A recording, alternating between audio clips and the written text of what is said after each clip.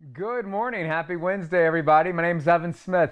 I'm the pastor at Second Presbyterian Church here in downtown Stanton, and I'm coming to you today for your video devotional.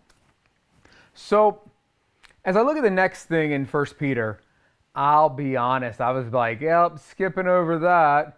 And the one after this is another one that I'm like, oh, skip over that. But I realized that the only reason I would skip over this one is because it's the one that's like gonna get me in trouble. And I don't like being in trouble. I don't like people being upset, but it's still God's word, and it's something that needs to be focused on, and it's something we need to probably hear. And so with that in mind as a setup, let's hear 1 Peter chapter 2, verses 13 through 17 today. Peter writes this: "For the Lord's sake, accept the authority of every human institution, whether of the emperor as supreme or of governors as sent by him to punish those who do wrong and to praise those who do right. For it is God's will that by doing right you should silence the ignorance of the foolish.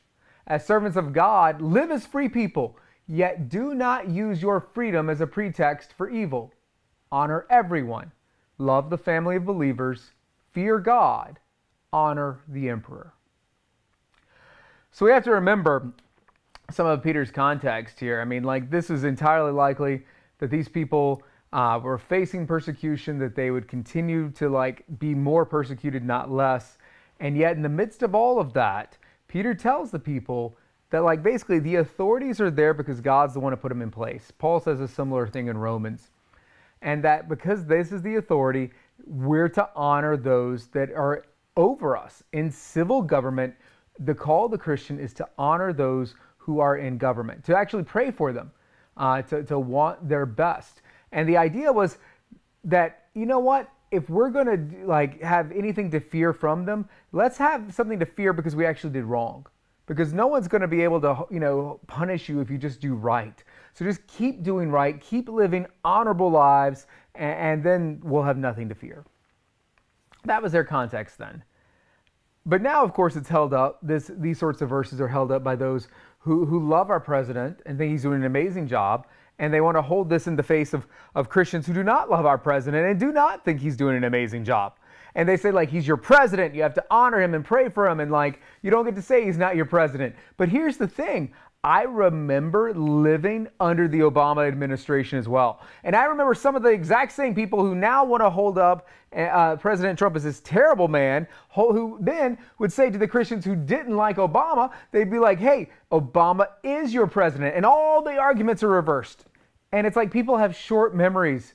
And it's like the ones who love Trump now forgot that they hated Obama and didn't honor Obama, or they prayed that psalm over him that says, may his days be short. Is that honoring your leaders?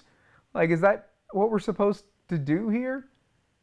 No matter where you are politically, this is the call of God. Peter ends this little section, fear God, honor the emperor.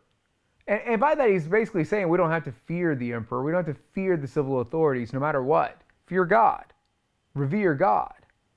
Honor the emperor. Honor the president. Honor those who are over you. It doesn't mean they're perfect. It doesn't mean you have to go along with every single thing. It also doesn't mean that you can't, protest or do whatever else. All of that's still there, but you can honor them. In fact, one of the big things to me was verse 16, where he says, as servants of God, live as free people, yet do not use your freedom as a pretext for evil.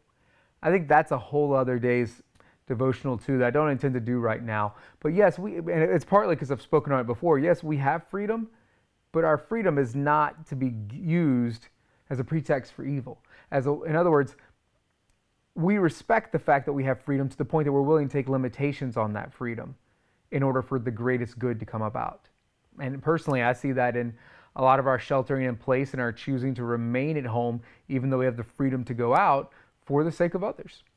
And so that's where we're at today, folks. Love him or hate him, Trump's the president. We are called to honor him. If Joe Biden wins in November, love him or hate him, then Joe Biden would be the president. And if you love Trump, you need to find a way to honor Joe Biden as well, and vice versa for everything. Because that's the call of God. And it's how it is. We are to honor those who are in authority over us, to pray for them, to want the best for them, trusting that God is working through all of these things. And that is your word for today. I hope you enjoyed this, and I hope I'm not in too much trouble.